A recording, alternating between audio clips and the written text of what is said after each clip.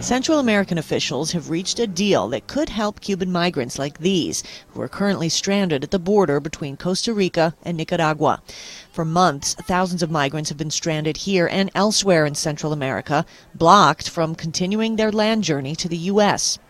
But leaders from Central American countries reached an agreement Monday to provide flights for an undisclosed number of Cubans to El Salvador, where they will then be bused to Mexico.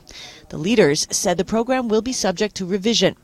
The flow of Cuban migrants has surged recently, as many fear the preferential treatment of Cubans entering the U.S. will be discontinued since relations between Cuba and the U.S. have thawed.